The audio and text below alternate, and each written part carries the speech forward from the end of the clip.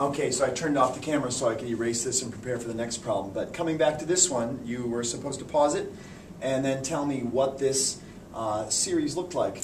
Again, the summation sign tells us we're adding up 12 terms from 1 to 12. When I plug in 1 right there, 1 minus 1 is 0, 0 times 3 is 0, and I start off with 7. And then there's the summation telling me to add. Sorry if the marker's a bit faint. And then when I plug in 2, right, I'm going to get 10.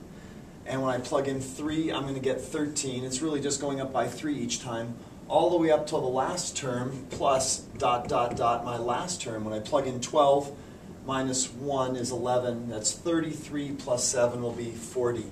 All right, so I'll be adding up all 12 of those terms from 7 plus 10 plus 13 plus all the way up to 40. Okay?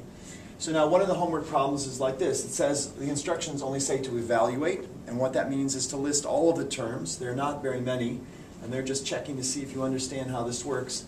Like I said, t usually starts at 1, but it does not have to. Here it's starting at -2. So our first term, the value of t is -2.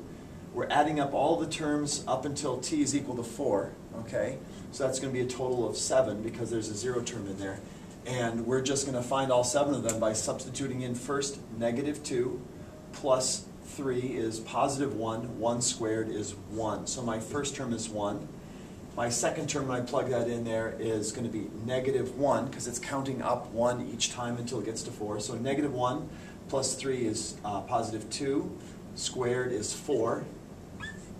And then when I plug in 0, I get 9. And I think you'll see that I keep adding those up until I get to the end, and when I plug in 4 plus 3 is 7, that's going to be up to 49. So I can kind of just make life easier on myself by doing 9 plus 16, because I see it's going up by perfect squares, because that's a square up there, plus 25 plus 36 plus 49. So it's a bit sloppy. I'm sneaking it in there, but what the heck. All right? So that's how you do it. You're just going to list all of these numbers, all of these perfect squares up to 49.